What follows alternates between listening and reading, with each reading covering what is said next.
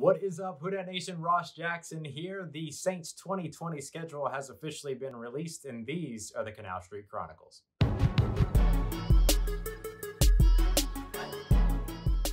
So let's go ahead and get the preseason out of the way because ain't nobody here to talk about the preseason. The Saints will be on the road to open up the preseason for both of their the first two games of the 4-game stretch up against the Los Angeles Rams first, and then they travel to Pittsburgh to take on the Steelers. Then they're back at home against the Houston Texans and then hosting again another popular preseason opponent in the Miami Dolphins. The Saints have faced off against the Chargers, Texans, and Dolphins in the preseason pretty often, so these are not, shocks at all. But it is nice to see them go on the road first and then come back home to wrap everything up before the home opener of the regular season, which is going to be, drum roll, we all know it's going to be against the Tampa Bay Buccaneers and the Saints hosting Tom Brady and the Bucs up at the beginning of the season to really start off and kick off this entire narrative that's going to go over the entire season about Drew Brees versus Tom Brady, playing against one another twice a year right now in the NFC South, battling it out for the division, potentially battling out for the conference as well. All the storylines are going to be mad crazy, and they're going to kick off right at the beginning of the year as the league kicks off as well. That's a 3:25 Central Time kickoff, so that's a kickoff that does really align with the idea of potentially being America's game of the week and therefore a national game in its own right. Not a primetime game, but a national game. But if you're hungry for primetime games for the Saints, don't worry, because they come pretty quickly at the top of this schedule. Week 2, the Saints will head off to Las Vegas to take on the Raiders. They will be the inaugural visiting team, the first ever visiting team at Allegiant Stadium, the new home of the new and improved, truly, Las Vegas Raiders. Going to be a lot of fun to watch that matchup go down. And then they're back with another Sunday night game this time. That one's going to be, that Raiders game is going to be a Monday night game. This one, Sunday night, the Saints come back to New Orleans to host the Green Bay Packers. You got Brees Brady to open the season. 2 weeks later, you got Brees versus Rodgers in prime time. So that's 2 primetime games at the beginning of this season in the first 3 games, but they're not done there. Of course, the very next week, they're going to travel. They're going to head over and continue their NFC North competition to take on the Detroit Lions. Should be a winnable game, but we know how it is in the history franchise. Sometimes you see a lot of losses that shouldn't be losses, so we'll see what happens with the Detroit Lions. And then the Saints come back for another primetime game as they host the Los Angeles Chargers in New Orleans. Will it be Tyrod Taylor, much like it was a couple years ago? Remember, the Saints and the Cleveland Browns took on each other with Tyrod Taylor as a starting quarterback after the Browns had drafted Baker Mayfield. Now they take on the Chargers, who are expected to start Tyrod Taylor at the beginning of the season, but Justin Herbert sitting there waiting in the wings. Will Herbert be the starter by week 5, or will the Saints take on Tyrod Taylor? Last time that happened, they took on Tyrod Taylor, and then the next week on Monday Night Football, Baker Mayfield made his premiere. So maybe the Saints end up being the end of Tyrod Taylor's starting time for the Chargers as well. Then week 6, the Saints get a bye. Nice to get the bye out of the way a little bit earlier in the season, I say, for this year. Gives them an opportunity to have one less game interrupted when it comes to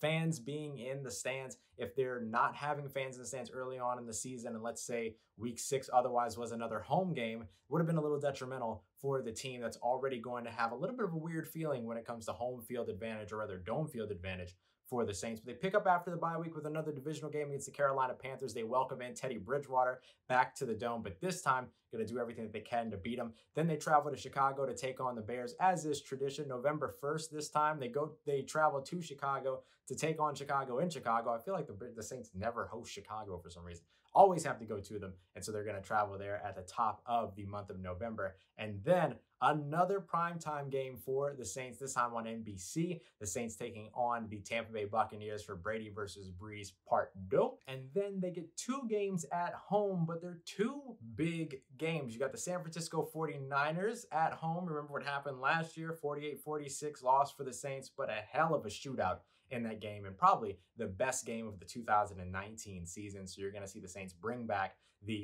back, the San Francisco 49ers with their new and rebuild offense. They now have some new pieces on their offensive line. They have a new wide receiver in place of Emmanuel Sanders. Where did Emmanuel Sanders end up going again? Oh, that's right. He came to New Orleans. So that's going to be a lot of fun to watch too. A little bit of Emmanuel Sanders revenge tour, perhaps. Go ahead and take on his former team where he balled out really against the Saints last year, including throwing a touchdown to Raheem Mostert. So the Saints will do everything that they have to do to make sure that Deebo Samuel or some other wide receiver doesn't end up doing that to them again, or for that matter, Jimmy Garoppolo for that case.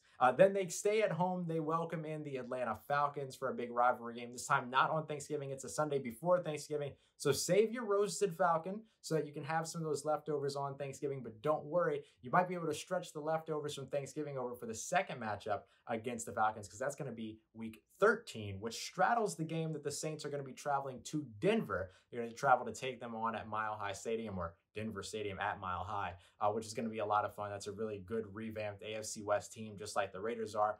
Are they clicking immediately early enough in the season, or really, I guess, late enough in the season that they feel comfortable? We'll see. That one, I feel like, has a lot of potential to be a bit of an upset game there, because Denver is a very, very good team, or should be, let me say on paper, is a very, very good team going into 2020. So that one will be a lot of fun to watch.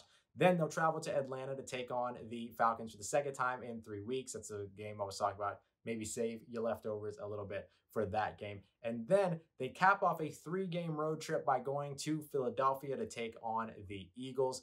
Will Carson Wentz be the starter there? Will Jalen Hurts be the starter because Carson Wentz is hurt? We'll see what happens there. Should be a lot of fun with that game. And then after the big 3-game road trip, the Saints come back to New Orleans to take on the Kansas City Chiefs, probably the most highly anticipated game right now outside of the matchups between Brady and Breeze for this team is going to be that game as they host the reigning Super Bowl champs in Kansas City. So Patrick Mahomes comes to town, the golden boy of the NFL right now, taking on the elder statesman that is Drew Brees. So that one is definitely going to be extremely entertaining and should be a big time shootout and should have fans by then, fingers crossed, as we're now deep into December 20th. And then we come back just 5 days later, December 25th, the Saints back at home hosting the Minnesota Vikings on Christmas Day, which is a Friday. And I know that it feels weird. It feels like a short week, but remember, usually the Saints are playing on a Thursday game after playing against a team on Sunday, which is usually a 4-day turnaround. Now, at least they have a 5-day turnaround. So there's some silver lining in that,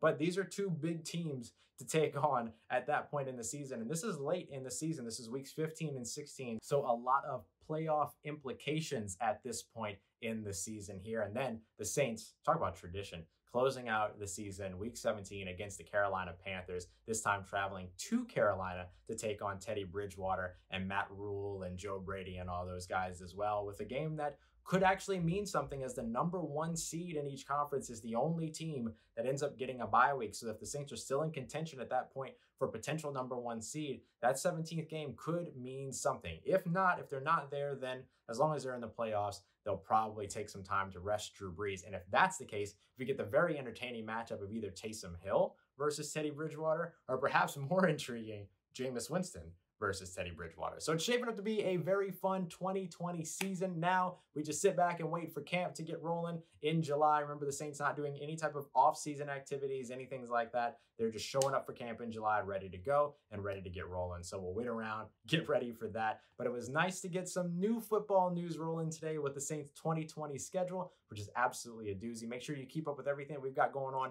over at CanalStreetChronicles.com as we begin to break down that schedule. Initial reactions are already out. Everything you need to know about the schedule already out. So go ahead and check that out and keep up as we continue to update heading into the 2020 season.